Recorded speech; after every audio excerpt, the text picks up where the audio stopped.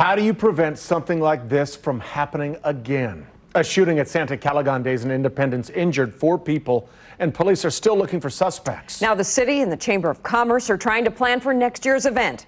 KCTV5's Nathan Vickers is live to show us what they are thinking about. Nathan?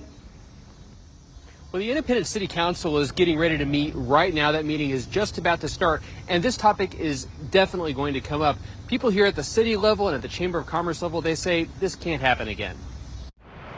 As workers finish the final cleanup from SantaCaliGon Days, discussion about next year is already starting. It needs to be talked about. Daniel Hobart is on the Independence City Council, which is already talking to the police and Chamber of Commerce about improving security measures for downtown events.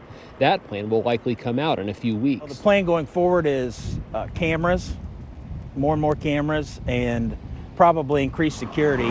But for many in the community, it's also a matter of outreach. How do we help them make better choices? Rachel Williams-Glenn is a pastor at St. Paul AME and part of a local group called Community of Concerned Citizens, which meets with police monthly as part of an outreach program. We just step out, try to be a voice to help diffuse tensions. Tensions like those that built up Sunday night or at other events, like the violent incidents that have happened at Independence Center in recent years. Carol Salinas is another member of the group who has started going to those settings to try and help young people de-escalate situations. I just walk around and talk to the young people and explain that this is a place for family time. They say it's also about reaching parents. These kids were there all by themselves. There weren't any adults attached to them. There's a lot to think about between now and next year, but the process is already starting. This is a treasured event for us. We can hopefully do better in helping to provide security